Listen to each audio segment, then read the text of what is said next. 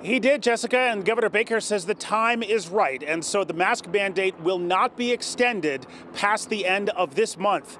As you know, many young students have struggled with keeping a mask on in class, and the Baker administration has already lifted nearly every other COVID restriction or mandate.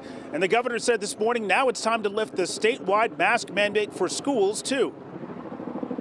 And given the extremely low risk for young people, the widespread availability and the proven effectiveness of vaccines, and the distribution of accurate test protocols and tests, it's time to give our kids a sense of normalcy and lift the mask mandate on a statewide basis for schools. The mask mandate, which will expire on February 28th, again, that will not be extended. The governor says February 28th should give local districts enough time to prepare and enough time to decide if they want to impose a local mask mandate, which is their prerogative.